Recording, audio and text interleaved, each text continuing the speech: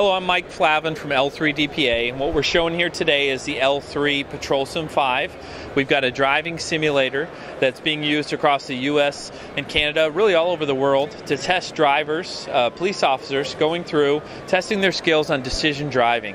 Multitasking a driver, they've got to use their radio, their sirens, as they position and drive through different databases, weather patterns, snow, rain, fog, ice. We can blow tires, fail brakes.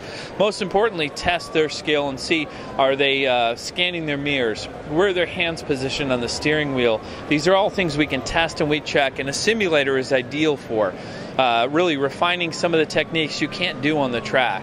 This product is being used right now at the Federal Law Enforcement Training Center, RCMP, as well as some other police departments in the U.S. Salt Lake PD has this product in use. Here Sean's got his inset rearview mirrors and MDT.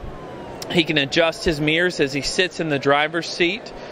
He's got the full immersive experience as he drives through virtual cities and towns. We also have the instructor station that you can see here, where an operator can go through and change parameters as the driver is going through their individual scenario. We can make it day or night driving, fog.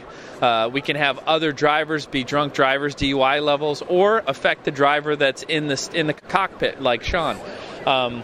We're excited to be here today at IACP in Philadelphia, and again, look for L3 DPA. Thanks.